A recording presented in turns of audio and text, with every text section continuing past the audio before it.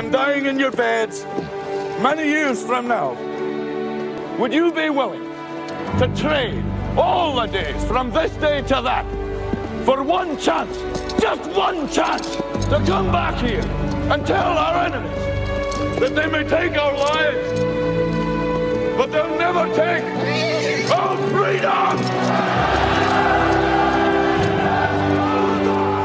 Mel Gibson playing William Wallace, a true Scottish hero and a man that fought for freedom. But in a disturbing turn, the people of Scotland are about to give up their freedom for a UN document. It all has to do with a new bill to do with children and young people going through the Scottish Parliament. It says the Scottish minister must keep under consideration whether there are any steps they could take which might secure better or further effect in Scotland of the United Nations Convention on the Rights of the Child requirements. What's that? Well, it's a UN document. It's one of these things that all the countries sign on to that doesn't have any effect until they bring in a bill. But what does this bill specifically propose to do? Well, you might be surprised. Here's what Eileen Campbell, the Children's Minister, is proposing. The bill would promote, support, or safeguard the well-being of a child. It would advise, inform, and support child or parent, help child or parent access services, and discuss child with the authorities. How? By assigning them a social worker from birth. John Robson joins me now before my head explodes. And John, William Wallace talking all about freedom. Scotland in the middle of a campaign to get their freedom from Britain. And then they're going to sign it all away to some busybody bureaucrat who's going to come in and tell you how to live your life. Yeah, this to me is absolutely extraordinary. Surely the whole purpose of devolution and independence is to secure the rights the Scots seem to think they've been fighting for over 700 years. This famous Declaration of Aberoth at the same time as William Wallace and Robert the Bruce and all these heroes, saying essentially all we want is to be left alone. Yeah, let's bring up the Declaration of Aberoth right now. It says, we fight not for glory, wealth, or honor, but for that liberty without which no virtuous man will survive. Allow us Scotsmen who dwell in a poor and remote quarter and who seek for naught but our own to dwell in peace. Yeah, and now, seriously, a government person attached at birth to every child, and they'll discuss the child with the authorities. They are the authorities. You know, talk about co-parenting. You'll be lucky if you're allowed to co-parent. They're going to march in here. But this is also the country where a health authority once actually put in a pamphlet instructing you on how to go to the bathroom.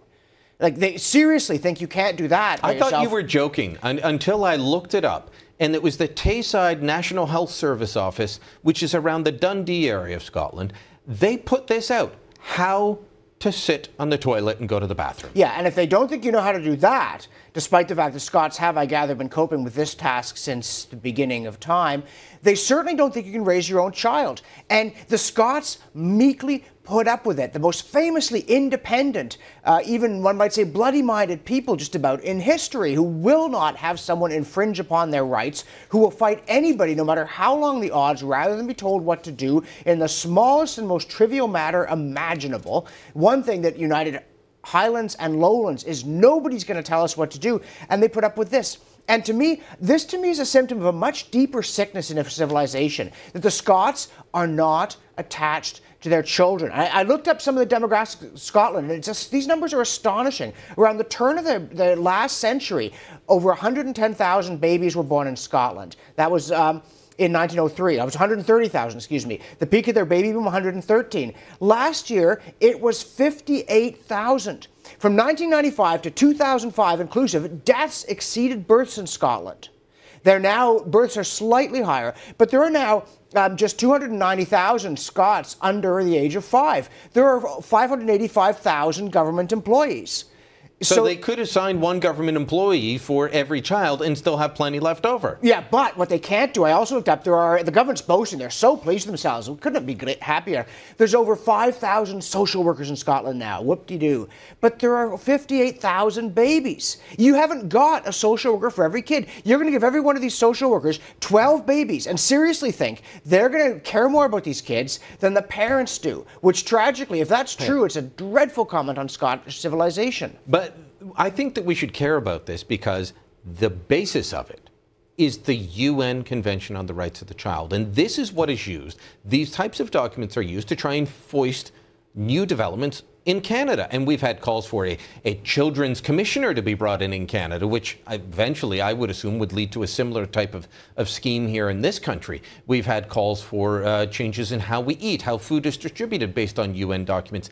This is the growth of the global bureaucracy with zero accountability. Yeah, but the thing, I'm tempted to reply with David Ben-Gurion's schmoom comment about the UN. The problem isn't that the UN has all these grandiose dreams and arrogance. It's that we put up with it. This scheme is introduced, a government social worker stapled to every child. And what does the Conservative opposition say about it?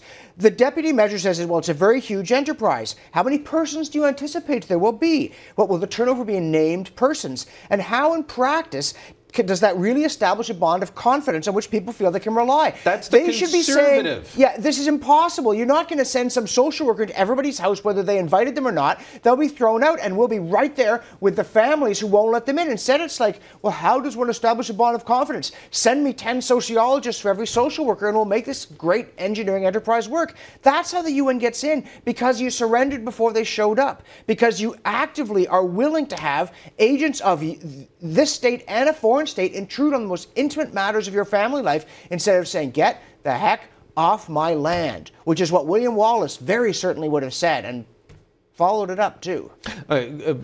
We're almost out of time, but I want to ask you, what do you make of the fact that, and I know you don't support Scottish independence, I know you don't support the socialist SNP and Alex Salmond, but this idea that they are in the middle of a campaign, the vote September 2014, let's get our independence from Britain so that we can surrender it to the permanent bureaucracy. I think it's just pitiful. I mean, I don't know what's so wrong with the United Kingdom. It's not like Scotland did badly. Apparently, by the way, there are 15 million McDonald's in the world. There's only 5 million people in Scotland.